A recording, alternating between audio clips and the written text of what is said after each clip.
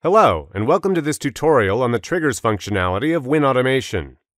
Instead of using schedules that we've discussed in another video, with WinAutomation you can set a process to execute only if a particular event occurs.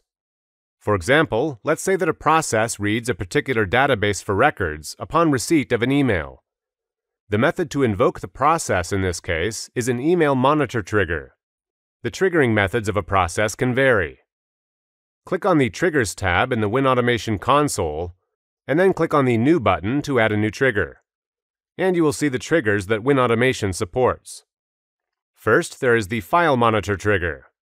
A File Monitor trigger starts a process once the selected event occurs in the selected folder, or even a subfolder if you select that option. For example, you can choose to search the desktop for any TXT files that have been changed or deleted. For now, exclude the info.txt from being monitored. Just like in schedules, in all triggers, you can set a custom description explaining the purpose.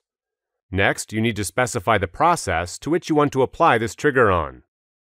And as you can see, the trigger has been set and enabled. Another handy way to invoke a process is the hotkey trigger. Using the hotkey trigger, you can set a particular keyboard combination to start the process.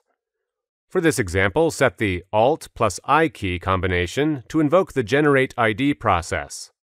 Navigating to the Processes tab, you can see the trigger symbol next to the Generate ID process, and by right-clicking on it, you can show the assigned triggers. The next available trigger is the Idle Monitor trigger, which will trigger a process once a specific time has elapsed, in this case 10 minutes, during which there was no user activity on the system.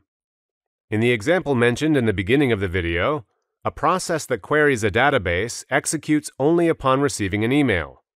For this, you will need to use the Email Monitor trigger.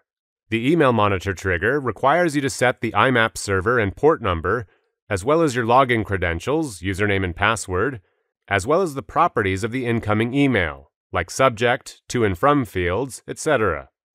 For example, the trigger can be set to start a process when an email containing the subject database population completed is received. WinAutomation checks for that email every 5 minutes, a value that you can change at will. The Event Monitor trigger checks for a particular event that occurs on the workstation so that the process can start.